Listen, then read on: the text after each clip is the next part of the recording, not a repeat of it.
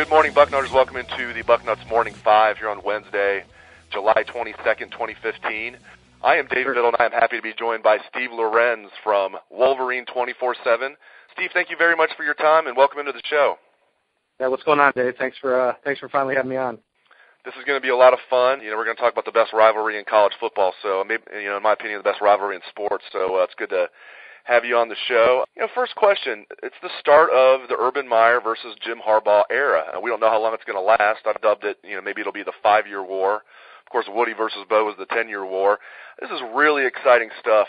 Two of the biggest rock stars in college football, great coaches, not just rock stars. Just really exciting stuff. Curious to get your perspective on the beginning of the Meyer versus Harbaugh era. Sure. It is the greatest rivalry in sports, but as we all know, it really hasn't been much of a rivalry lately. I think from a Michigan fan standpoint, there was definitely a certain level of excitement when Brady Hoke was hired. I think most Michigan fans kind of used to winning, but expected Hoke to maybe pick it up after Rodriguez was fired. Obviously, that didn't work out. I think the Harbaugh hiring has brought an even greater level of excitement. Probably one of the best coaches in the NFL game the last 4 or 5 years to come home to Ann Arbor. Michigan's been dominated by not just Ohio State, but Michigan State lately too. So there's a lot of hope for some revenge on those two programs going forward. It should be exciting. But man, the way that Ohio State has built their roster, I'd give them they're probably about a lap ahead of Michigan right now. It's pretty impressive what Coach Meyer's done in a short time, and Michigan's definitely they're gonna have to work hard, and they're gonna have to recruit well to compete with Ohio State and Michigan State.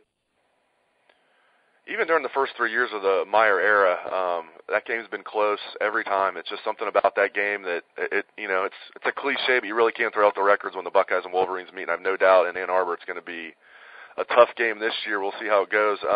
Curious to hear how the majority of Michigan fans view Urban Meyer. I'm asking you to speak on behalf of the entire fan base. No, of course there's going to be people, on different sides of the coin. But if you had to guess the majority of the fan base for the Wolverines, how do they look at Urban Meyer? My guess would be that it's kind of a mix of hatred and respect. Am I on point there?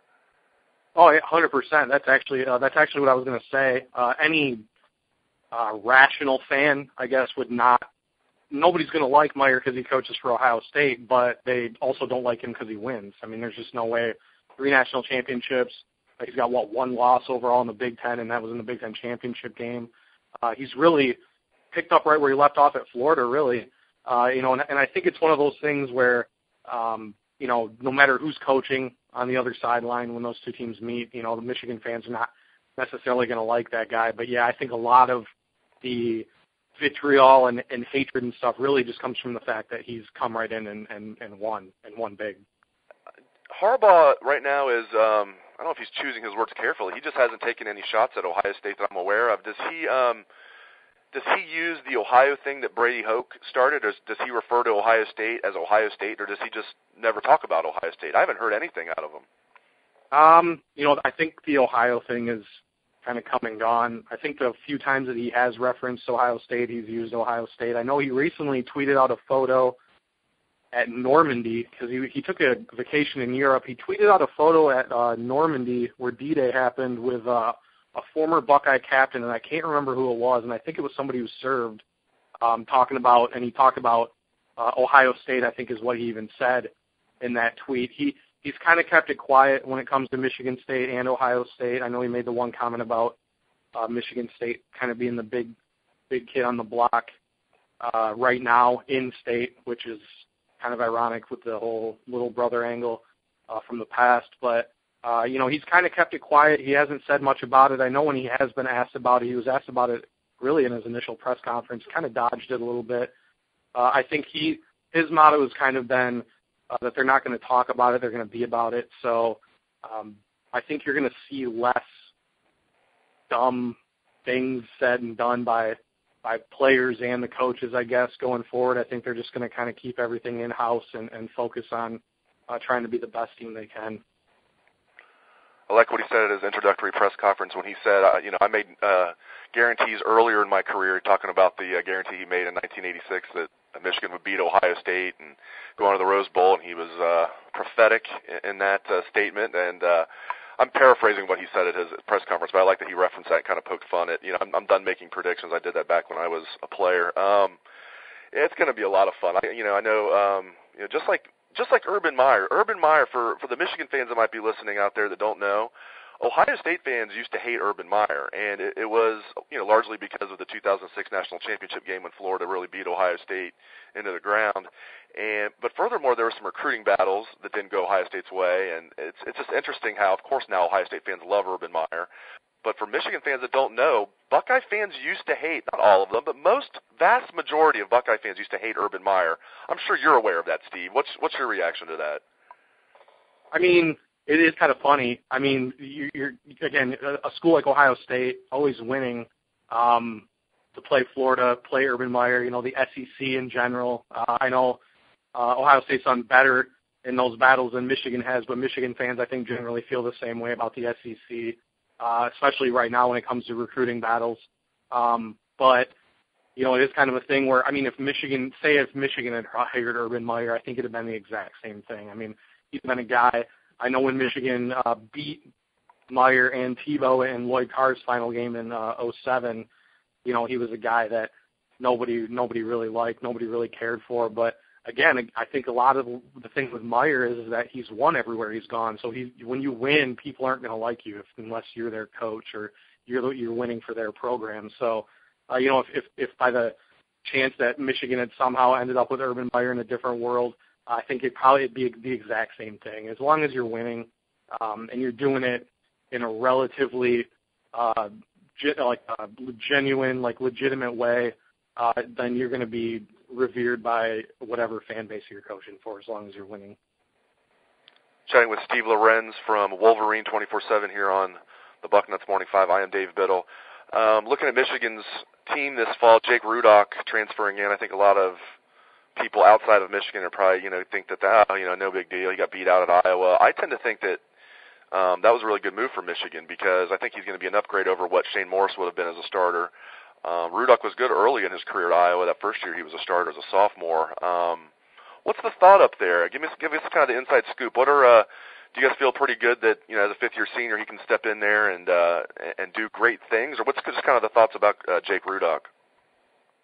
Yeah, I think so. I think Harbaugh has always looked for. You always want a playmaker. He had Andrew Luck at Stanford, but he's also one, like any coach, but puts an emphasis on it and is not turning the ball over. That was really Michigan's Achilles heel under Brady Hoke in general. Their turnover margin last two seasons especially was horrible. They finished 7th, I want to say, nationally in defense last year, and the biggest reason they were losing games is because the defense would get tired in the second half because turnovers, 3 and outs, just inefficiency on the offensive side of the ball. I know that most people within the program are real high on what Tim Drevno brings at the offensive coordinator spot and at the offensive line coach in terms of a guy that can maybe give them enough of a running game, to be able to run some successful play action stuff. Rudock's a guy, I think they feel it can potentially take care of the ball for them and at the very least, leave the defense fresh throughout the game. Because Michigan's defense returns most of its starters, most of its contributors on defense, and it should be one of the best units in the country again. You have Ohio State, Michigan, I think, in my opinion, maybe Penn State too. I think they have a lot of guys returning, but those 4 defenses should be great next year, and I really wouldn't hesitate to throw Michigan in that mix. Actually, I know defensive end, I think, is the one spot Michigan still needs production from that they haven't really gotten consistently, but as long as they can get a guy to come in and play quarterback, not turn the ball over, not make the dumb mistake, and move the ball down the field consistently, not constantly, but consistently at least, to keep that defense fresh, then, I think, there's some reason for optimism for Michigan this year. Who's going to be the starting running back? Is it going to be Ty Isaac, maybe somebody else? Could it be running back by committee? And then second part of the question, is the biggest concern for Michigan fans, is it the offensive line or is it somewhere else? The running back question, that's a great one. I keep hearing that I think Devion Smith is a guy that Harbaugh's really took a liking to. I can maybe see him being the guy, actually. It still is a close race. I think that's going to be maybe the most contested race in fall camp will be running back still, which, depending on how you look at it, I mean, you could look at that as a good thing or a bad thing. I mean, they haven't really, for the second straight year, there's not really a guy that's kind of taken that job and seized it. As far as biggest concern, my opinion, actually, I kind of think it's that wide receiver. The offensive line, I mean, they bring everybody back except for Jack Miller. Glasgow steps in at center. I think the offensive line won't be bad. It won't be as bad as it's been the last couple of years. It might not be elite by any means, but I do think they'll be more productive than they have been the last couple of seasons. I think you combine that with the coaching and some added experience, I think they'll be better. At wide receiver, though, they have Amara Darboh, they have J.U. Chesson, guys that have shown flashes, but they haven't really found any consistent playmakers of that position. Drake Harris has struggled with injuries pretty much since his senior year of high school. Freddie Canteen, Mo Ways, Brian Cole, I mean, they have bodies, but no real contributors, no real consistency, or guys that really have had any experience. So at least on the offensive side of the ball, I think wide receiver is kind of a spot where I think defenses may try to exploit them and could probably maybe outplay him in that position. And last thing before I let you go, let's switch gears to recruiting. Michigan having a very good 2016 recruiting class thus far, and that's the bottom line. It doesn't matter where you get players from. You just need a good class or a great class. They're 8th in the 24/7 Sports Composite. They have 21 commitments. Ohio State, by comparison, is 3rd. They have 17 commitments. What shocks me, though, and I talked to our Bill Kurlick about this earlier in the week, Steve, is 21 commitments, none from the state of Ohio. I mean, it's been, especially when I was growing up, it seemed like Michigan out-recruited Ohio. I'm calling them Ohio now. Michigan out-recruited Ohio State in the state of Ohio, and it was pretty embarrassing there for a while. And I'm sure it's just, probably a one-year aberration. And I'm not saying that Harbaugh could have came in this late and out-recruited Urban Meyer for some of the best players from Ohio. I'm just still surprised that out of 21 players, 0 are from the state of Ohio. I'm curious to get your take on that. That's kind of been a mystery to me, to be honest with you. They like Tony Butler out of Lakewood, St. Edward. I don't know if there may be guys higher on their board at corner right now. That's kind of been something that we're a little unclear on. But, the thing that's really stood out to me, actually, Dave, because like you said, I think Harbaugh came in almost even too late with the 16 guys to really make any kind of a dent. But Michigan's offered over 100 kids in 2017. And I'm trying to think if there is anybody in Ohio. There's only a couple, but you have guys like Javante Richardson, Danny Davis, guys that if I was Michigan, I'd be offering these guys earlier in the process, knowing that an Ohio State offer for a lot of these in-state kids right now is like a golden ticket. They haven't really been as aggressive in Ohio so far with the younger classes as I maybe would have expected them to be at this point, especially considering that they've offered a higher amount.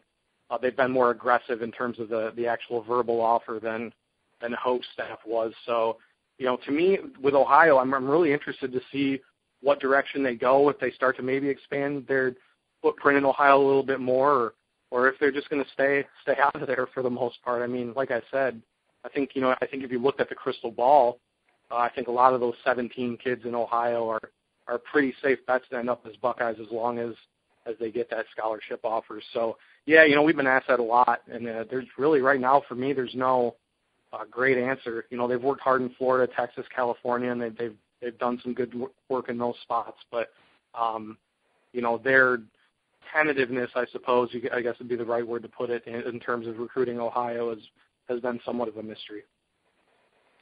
Excellent insights from Steve Lorenz from Wolverine 24/7. We'll have to get you on the show again, Steve. The game is slated for November 28th in Ann Arbor, of course. We'll have to get you on the week of that game if you're available. Thank you very much for your time and your insights. Awesome. Appreciate it, Dave. Thanks a lot. Thanks to the listeners out there. Hope you guys have a great day. Take it away, best damn band in the land.